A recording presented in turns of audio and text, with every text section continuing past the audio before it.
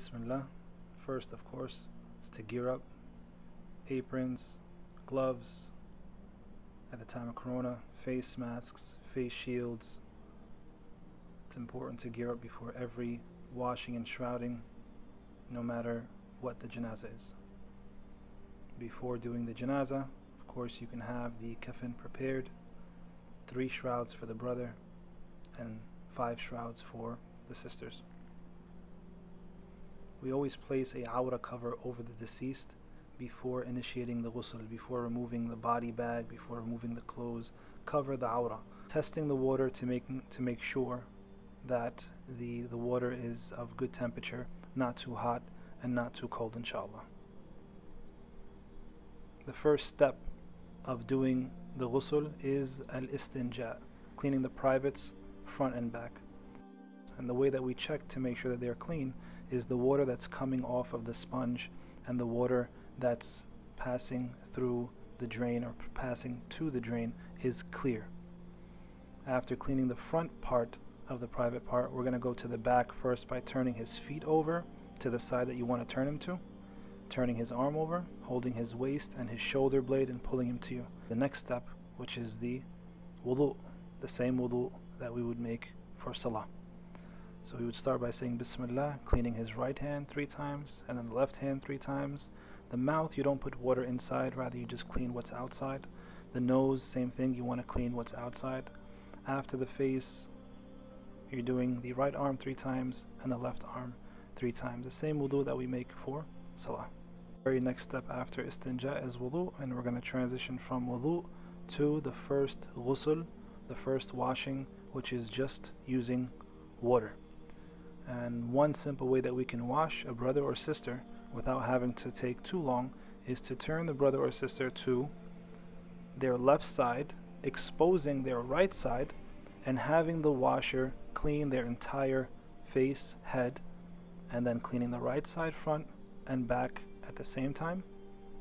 And after the right side has been cleansed front and back, we're going to gently put the brother or sister down so that we can clean the left side. We're going to transition this second washing, this first washing of water to the second washing, which is with water and any type of detergent, soap. Now we take this mixture and we do the same exact process of washing the head first, the entire head, and after the head is cleansed, we're going to turn him to expose his right side, cleaning his entire right part of the body, front and back, and then the entire left side. The last ghusl, the third ghusl, is with water and kafur. Kafur comes in different forms. We're actually using the liquid form, which is a more potent form. About 5-6 drops is more than enough to mix with some water, and we also add utur, some type of good smelling body oil. Once that mixture is done, we're going to do the same exact process, cleaning the head and exposing the right side to us so we can clean the entire right side, front and back, and then we're going to wash the left side, front and back. After the washings have been completed, we're going to pat dry the brother or sister and also wipe the table down, inshallah, preparing him for the next step, which is the shroud. And the way that we do that is by turning him to his side, drying the entire table as best as you can,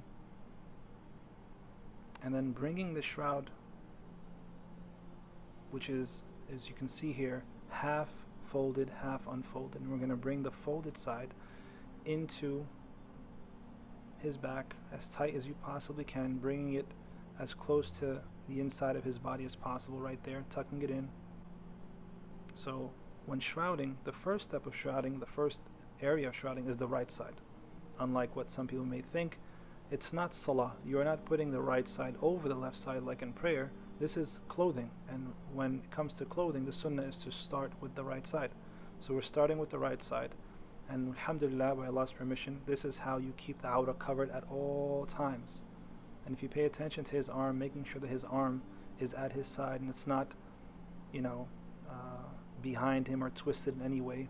And this is a good time to pull out the itir bottle and start wiping it down. There are different ways and methods to perfume a shroud, inshallah. This is the proper way to shroud, which is to pull the shroud all the way up towards the ceiling and bringing it down nice and tight. So now, alhamdulillah, the brother or sister would be able to be placed in the way and in the space and in the area that you wanted them to. This is the third and final shroud. This is going right, and then right over, right here, and then the left would come after that. It's also important to tuck under the feet like that. And when finishing off, you want to make sure that you're pulling towards the head and you're pulling towards the feet to make the kafan as tight and as neat as possible. Now we're going to transition and transfer our deceased brothers and sisters from the wash table to the box. So this would be the transition. We place them on a board, we bring his feet about halfway in, and then we just control his weight from the top. We control the weight from the top to make sure he doesn't slide down, and then we force him in all the way close to the edge of the box, making sure that he's in, making sure that his head is cleared, he has space over his head. We turn him to one side and we remove the sliding board. Now the brother or sister is prepared to be viewed by their family or friends, whether it be at the funeral home and or ready to be taken to the masjid for Salatul Janazah. It's extremely important that we remind ourselves of the great virtue and reward of washing and shrouding our deceased Muslim brothers and sisters. The Prophet Muhammad ﷺ said, "Whomsoever washes and shrouds his brother and conceals all that he sees," meaning he doesn't expose anything that he has saw in the washing, Allah in return will forgive them 40 times over. And whomsoever shrouds his deceased Muslim brother or sister, Allah subhanahu wa ta'ala will shroud them Yawm al-Qiyamah with garments from Jannah. May Allah subhanahu wa ta'ala grant us all that reward. Allahumma ameen. Here we see the sisters, mashallah, taking care of the process of handling a washing and shrouding of a female. The washing process for females is the same for brothers. It's the same istinja, it's the same wudu, it's the same washing with water, it's the same washing with water and soap, it's the same washing with water and kafur. The only difference may be when it comes to the separation of the hair, they place it into 3 braids. Now the shroud is of 5 pieces versus the 3 pieces that we had for the brother, which were equally cut pieces of shroud.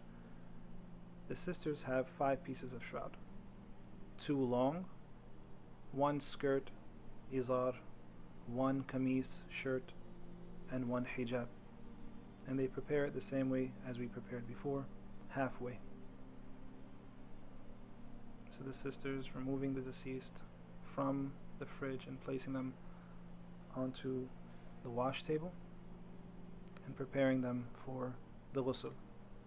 As you mentioned, the ghusl is the same, but as you see, the sisters they have made the awra cover much longer and larger to cover the sister more than the brothers would cover ourselves. Rolling the body over and tucking the bag in the middle of the spine, and then rolling up the rest of the body bag into a ball, protecting from any leakage and putting it into the garbage. Once the washing has been done, as we mentioned, the same as the brothers is for the sisters, they're placing the sister on the shroud, making sure that everything is ready, placing the hijab, placing the shirt over, placing the izar over, removing the bag,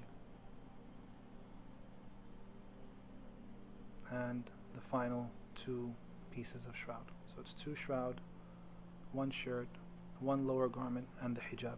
And they also are tying the ribbons to secure the kafan from becoming loose in transit, whether it be to the masjid or to the cemetery.